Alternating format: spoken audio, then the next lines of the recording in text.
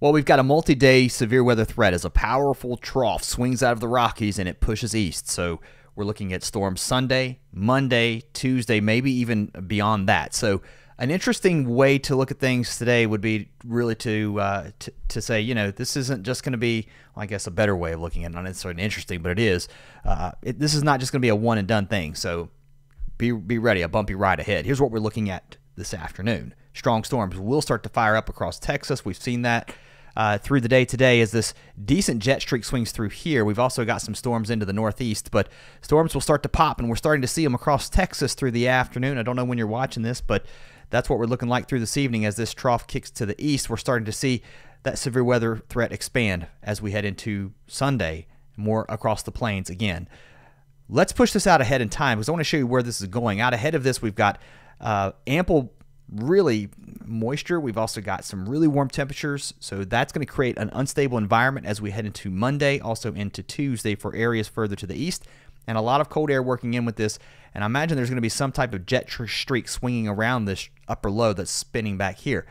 So with that said, determining exactly the coverage of the severe storms is going to be tough until those short-range models pick up on exactly where that jet streak will be, how strong it will be. All of those things are there, but I talk about this a lot. You start to see the ingredients, the diffluence aloft, and this one looks a little bit further to the south. So I'll show you what I'm talking about. The Storm Prediction Center looking a little bit further into Mississippi, Alabama, also even into Tennessee in the long-range severe weather risk outlook. Here's your day one outlook for what's left of Saturday as you're watching this through Saturday night to early Sunday morning across Texas, the Red River Valley over to Texarkana. This is the highest risk area, but those storms could get strong into Mississippi, even down into parts of South Texas towards the Rio Grande, and then north up into Kansas and Oklahoma.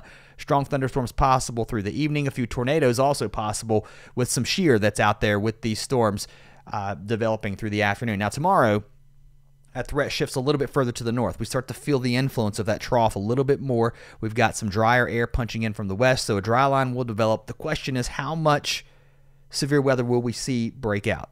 Right now, Storm Prediction Center is looking at really the highest risk from North Oklahoma into North Kansas, and also back here into Nebraska. There's going to be a lot of twist in the atmosphere back here, so not just damaging winds, hail, but there's also a bit of a tornado risk further even back to the west into northeast Colorado, also western Nebraska. But the hatched area, the most impressive looking area, is across central Kansas down into north of Oklahoma, and that extends even further to the south with that tornado risk into parts of Texas. Let's continue to move ahead now because this will move east. On Monday now we're looking at from Missouri, the same areas we just saw severe weather just over the last several days, more on the way.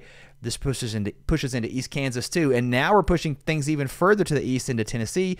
This is your day 4 outlook for Tuesday, and now you're noticing something different here on the Storm Prediction Center outlook. They're highlighting an area of enhanced, I guess, risk across parts of Tennessee, North Alabama, North Mississippi. Let's see how all this plays out, but nonetheless, some severe weather still possible all the way north up to Indianapolis and as far south as Louisiana, and then as far east as eastern Tennessee and eastern Kentucky. So that's what we're watching this week.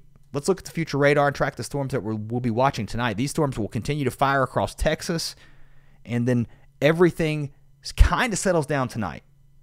I don't know about Oklahoma, though. Up in here, have a way to get weather alerts tonight. Some of these could pulse up and get really strong. Again, the tornado risk is there. And then once we get toward that 1, 2, 3 a.m. time frame, things do start to calm down some. We see things fire up again on Monday. Now, these early morning storms could get going. They could contain some gusty winds, some hail. Some could get on the severe side.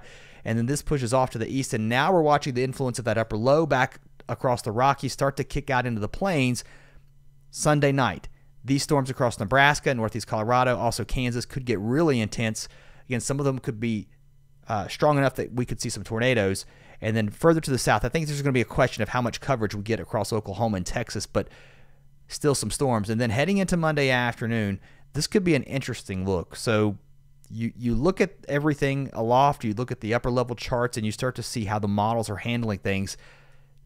To me, just at the surface, this looks like a very rough day. Let's hope it's not as rough as it looks. Okay, let's move to the east. We're dealing with some strong storms into the northeast through tonight. Some of these have been really powerful here into the northeast. We've had some severe thunderstorm watches that have been out for some of these areas. Let's go back over here. If you're joining the live channel here, I just want to make sure that I am saying this right? Yeah, so yeah, we do have a severe thunderstorm watch at the time of this recording for parts of New York, Vermont, and New Hampshire, and there's the tornado watches back across Oklahoma and even into parts of Texas with severe thunderstorms. Severe thunderstorm watches further to the south. These storms across the Northeast will start to calm down tonight. Now we're getting kind of chilly heading into Sunday.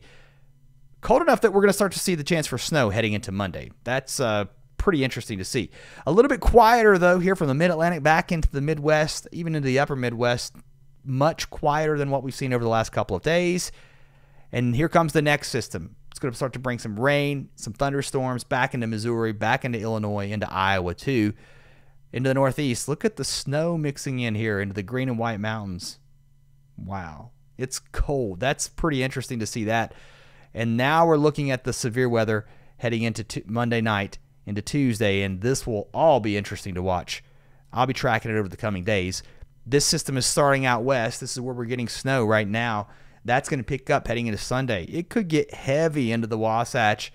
Some winter storm warnings out for the mountains out here. It's no wonder. I mean, you look at this and go, good grief, there's going to be a foot of snow, maybe even more in some of the mountains here into the northern Rockies. As this really strong May storm kicks east, I think we may see things tick up on the severe side into Monday, maybe even into Tuesday. That's just my gut feeling, and that's based not just on my gut feeling, but again, you start to look at some of these models, you start to look at what's going on with the dynamics, and this is a negatively tilted trough. Okay, so I could argue, yeah, maybe even on Monday it's has a bit of a negative tilt, but look as we head now into Tuesday, you're really kicking this thing back to the west, and I just think this could be maybe a little stronger than what we're looking at right now. Stay weather aware of the next couple of days. Nothing to be, I'm not here to scare you, but certainly want to make sure you're aware of what's coming up and what I'm looking at and what I think is going to happen. And I think, yeah, it could be on the strong side. All right, let's push things out and ahead in time, a nationwide look here. We sort of dug into the regions a little bit. Low pressure, I think maybe one of the limiting factors to this severe weather event, and maybe why the confidence isn't through the roof, is that as this low moves toward the Great Lakes here, it's not strengthening. Okay, so if you think back to some of your early spring storms, you'll get your Lisa. I'm backing up, by the way. You're starting at a 992 millibar low on Sunday here in West Kansas.